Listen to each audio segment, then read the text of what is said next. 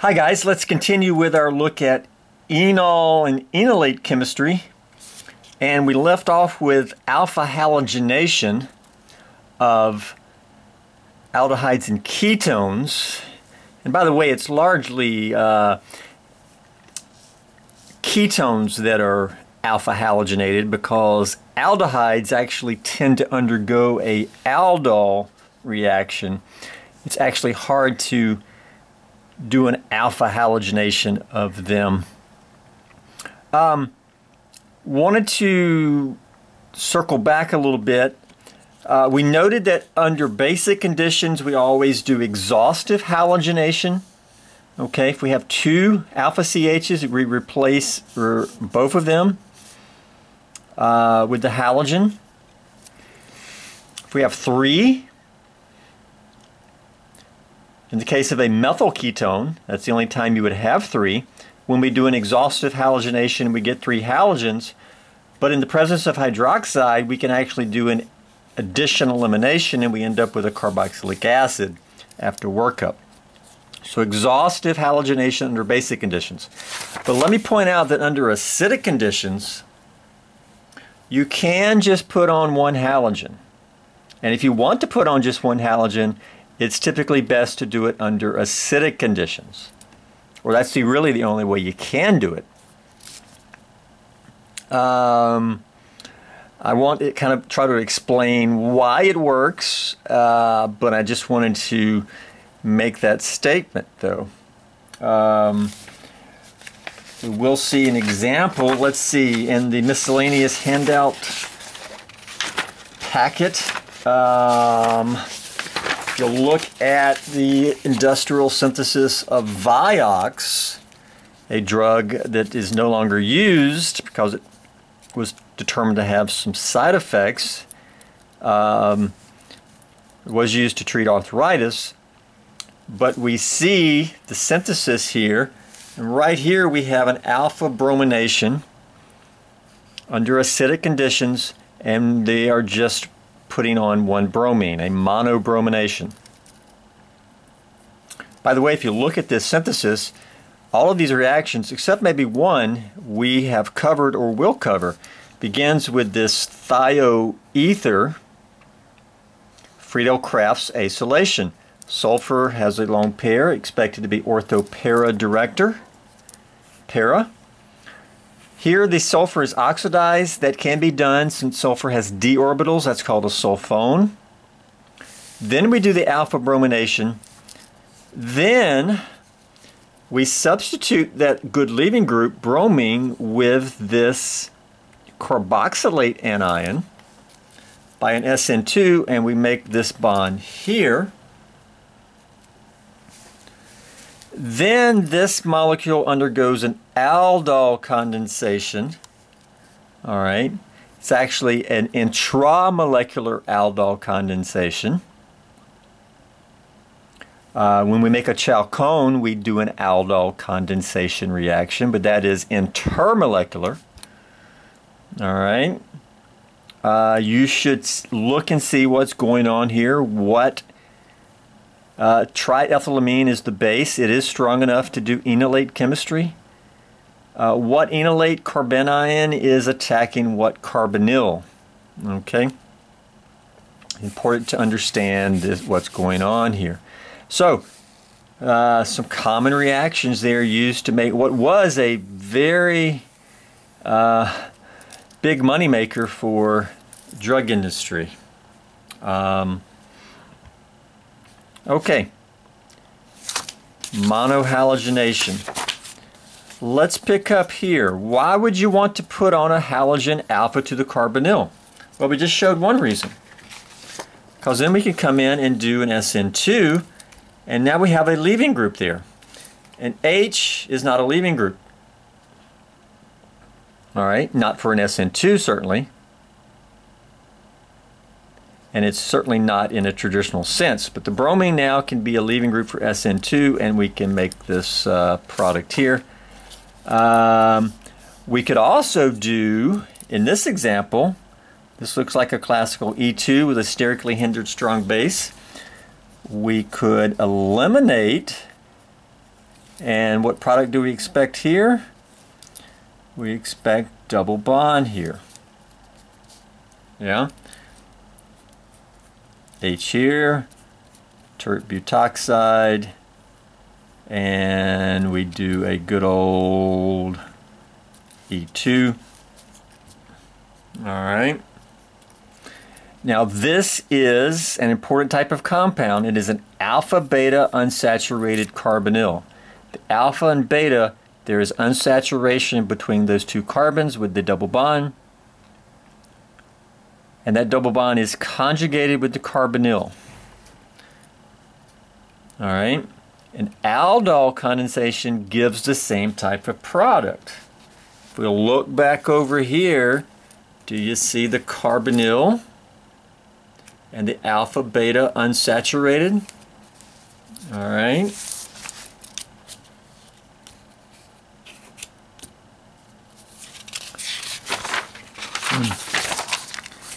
Now let's look at exhaustive deuteration. What's it good for? Yeah, that's right. Well, very similar idea, but if we use D2O, the presence of base, we can actually replace every alpha CH with a deuterium. All right, I'll do one. All right, there's 3 alpha CHs, but this is just hydroxide, but the H is replaced with deuterium. That is possible. You can buy that. Takes the H, yeah, and we make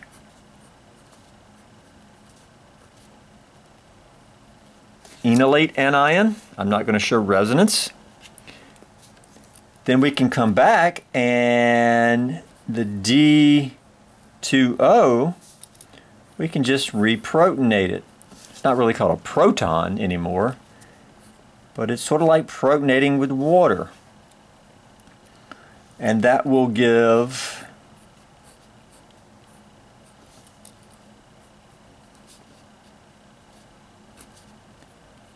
one D.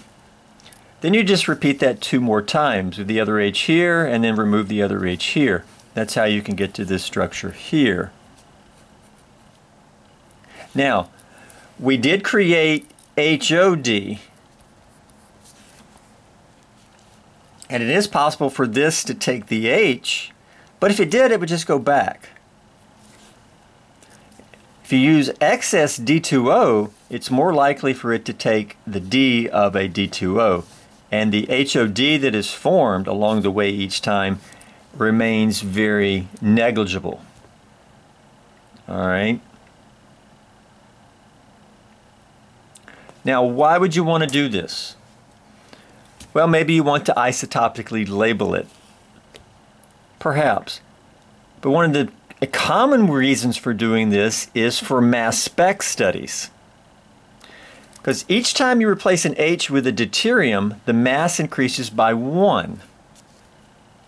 Deuterium has a mass of 2, H has a mass of just 1, so there's a 1 difference. So this molecule, the mass is going to increase by 3. All right? So, how could we use that in mass spec? What if you had an unknown, and perhaps it was ultimately this molecule here, but you didn't know it yet? You could treat it with D2O and KOD, each in excess, or sodium OD, or lithium, etc. Okay? Then rerun the mass spec and see how much the mass increases.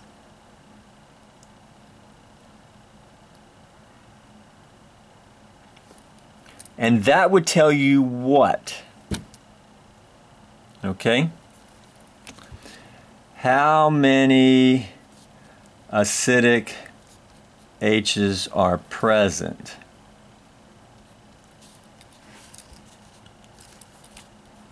Because each one would be replaced with a D. as you do this exhaustively. Now, note that I said acidic. I didn't say how many alpha CHs. Those are acidic enough to be replaced. There may be other acidic H's that can be replaced. For example, the H of an alcohol can be replaced. And if you remember with NMR, we did a D2O shake. And there you replace the OH, you don't even need the OD minus, the hydroxide. All right? So you got to be careful about saying it's just for telling you how many alpha CHs. All right?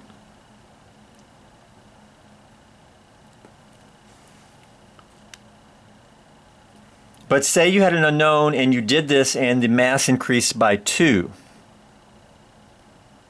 Certainly that would mean that you do not have 3 alpha CHs, because if you had 3, you would have expected the mass to have increased by 3. So 2 alpha CHs, but it could be less if one of those is maybe an OH or an NH. Okay? You can answer the question here for homework. All right? So that's one reason you might want to do an exhaustive deuteration. Now, you can do this on a small sample, and then the sample you put it in the waste container if you didn't really need it. If you wanted to get it back, you could come and treat the molecule with proton, just regular water and regular KOH, and replace each D back with H's. Hydroxide takes D, make the enolate, and then the enolate, with there being excess water, takes an H, and much less likely to take a D from the HOD that was formed initially. So you flood it with H2O to get back the H's on. Okay. This brings us to B. I reckon A was alpha halogenation. That was sort of an analogous reaction with the deuteration. B is alpha alkylation. And we will begin with direct alkylation. And direct will make more sense when we move to indirect. Okay, the first thing is to remember we're making enolates here. Okay, the enolate is going to be your nucleophile. But if you try to make an enolate with sodium hydroxide, we know that the enolate is not favored, because this has a pKa of about 20. That plus water would be 16, and the weaker acid is favored. And so with hydroxide, you do not completely make the enolate. And when you do alkylation, you need to completely make the enolate. When we do bromination or halogenation, you do not need to, okay? This equilibrium here actually favors there.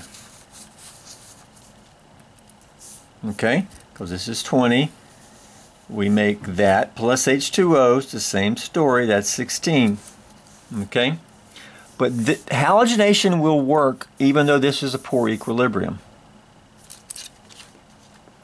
Alright? And to fully explain why, it would take us about 15-20 minutes, and then we need a cup of coffee or etc. But when you do alkylation, it doesn't work. We need a stronger base to completely make the enolate. And one of the most common bases to use for this purpose is LDA. All right, we need to know LDA. That stands for, the DA is diisopropyl amide. That's actually a misnomer. The anion of a nitrogen is called an amide. That's unfortunate because we also have the functional group, the carbonyl containing functional group, that is called an amide. All right. Chlorine, the anion is called chloride, IDE ending. Hydrogen anion, we call it hydride. Nitrogen or an amine anion, we call an amide or an amide.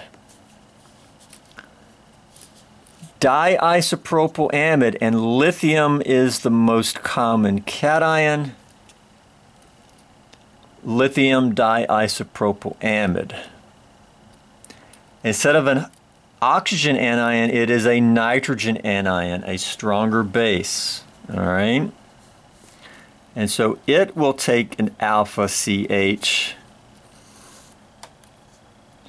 leave the electrons behind, give that plus what? Plus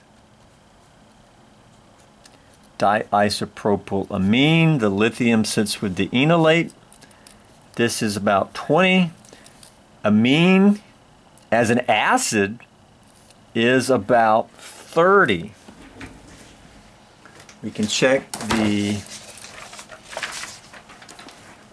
pKa table in the lab manual. Amines as acids, about 30. That's what I thought. Which is favored, 20 or 30? The amine is the weaker acid. Favored by 10 to the 10. Okay? That is 10 billion. So at equilibrium you had 10 billion of these and only one of these. That's about 99.999 or something, okay, percent.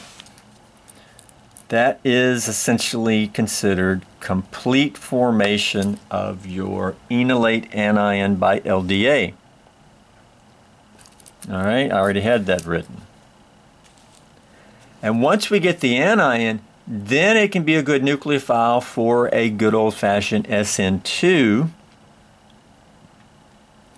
All right, and we can do that here. What is LDA going to do to acetone? We will form the enolate. All right. Now we throw in benzyl chloride, and these electrons will do an SN2, and we will get compound A. And we just made that carbon-carbon bond by one carbanion attacking and displacing the leaving group in an SN2. And we alkylated, we did an alpha alkylation. The alpha carbon now has an alkyl group added to it. And by the way, we will refer back to this compound later. That's why I named it as compound A. All right, I'll let you do these for homework. Pretty straightforward. But here we're bringing in esters and nitriles. And LDA will also make the alpha anion or the enolate of those, okay? Now we can call it an enolate with the carbonyl. It's not going to be called an enolate when it's next to the cyano group, but it's a similar idea. And we talked about the basicity of those, remember, back at the beginning. Both of those have pKa's of about 25. They're still acidic enough, okay? If they're 25, you're going to 30, okay? It's favored by 100,000. That's still 99.99%, and it's still considered complete. All right. So these are just simple, direct alkylations using LDA to make the carbanion, aka the enolate, when there's a carbonyl there.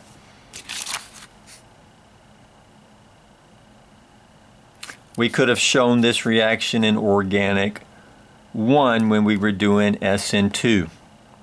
All right.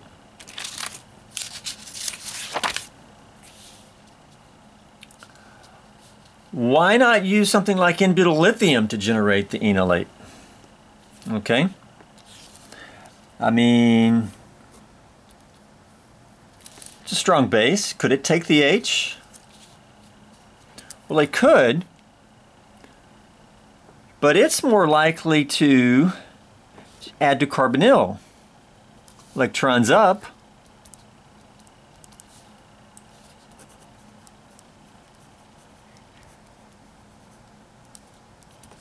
All right. You got to be careful with what base you use. It could act as a nucleophile and add to carbonyl. And once it adds, game over. You just protonate this and you get a reaction of the carbonyl and you're going to get an alcohol product. Just like a Grignard would add, right? All right. Because once the butyl group adds to carbonyl, it is not going to be kicked back off. Do we have to worry about that with LDA? No. Because if the nitrogen added to the carbonyl, it could then get kicked back off. But what do you think the purpose is of the two sterically hindered isopropyl groups is? All right. Sterically hindered.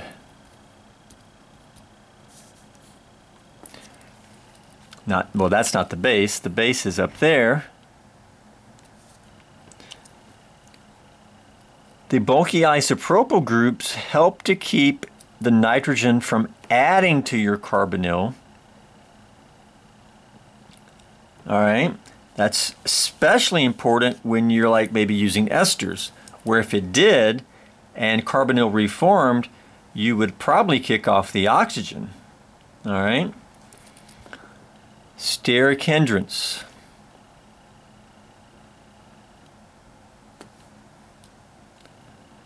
All right.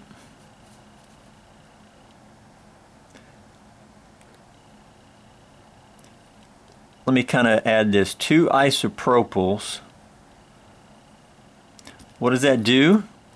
Makes it sterically hindered. It also makes it organic.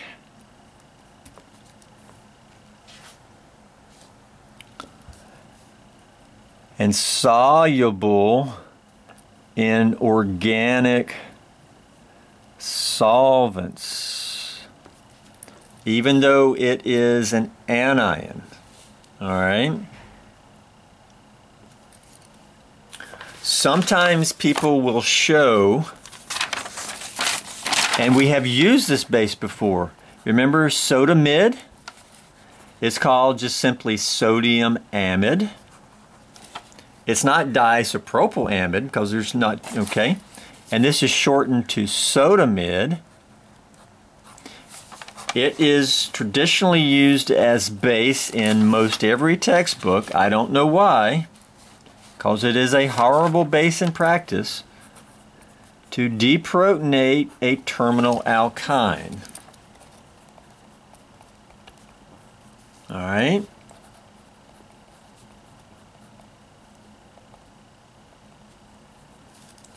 These electrons take the H, these electrons make that plus ammonia.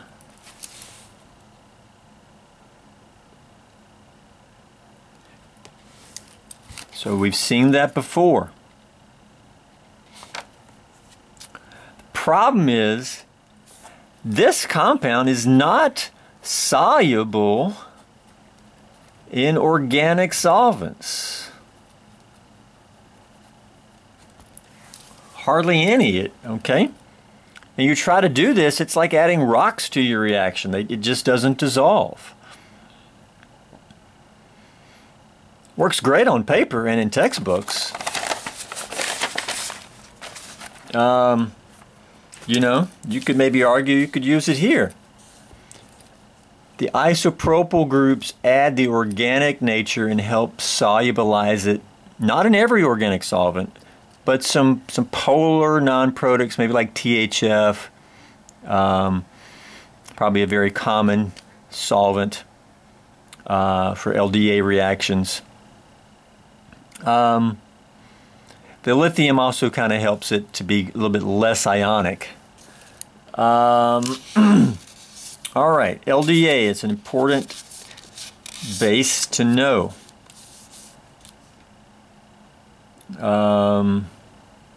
The other sterically hindered base that's very commonly used is tert butoxide, such as potassium tert butoxide or sodium, but the oxygen anion is not quite as basic.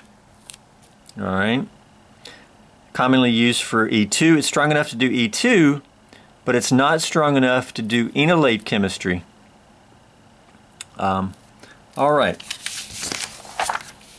So, N-butyllithium, not a good choice of base. It's going to add to your carbonyl. Game over. All right. This takes us to indirect alkylation. Very important. We're going to see another way to make compound A.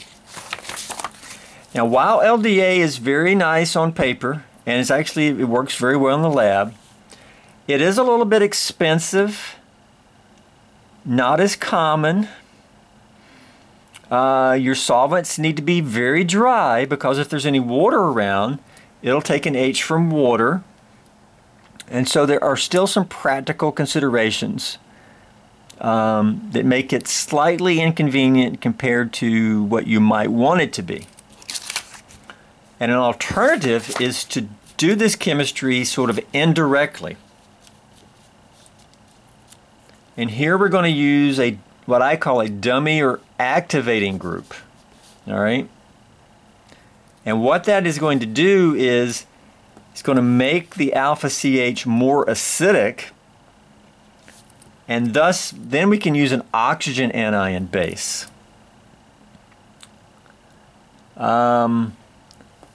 Very important chemistry, and we will move into this, all right, in our next video. Highly recommend you get into your textbook with this chemistry. Very important chemistry. Obviously, everything we teach in organic chemistry is very important, but lots of applications as you move into biochemistry, okay, with this carbonyl type chemistry. All right. We're also sort of building a story here about how these alpha CH type compounds can react. All right. You can't just kind of learn this in isolation. Maybe back in Organic 1 with alkene reactions, how you kind of just learned each one.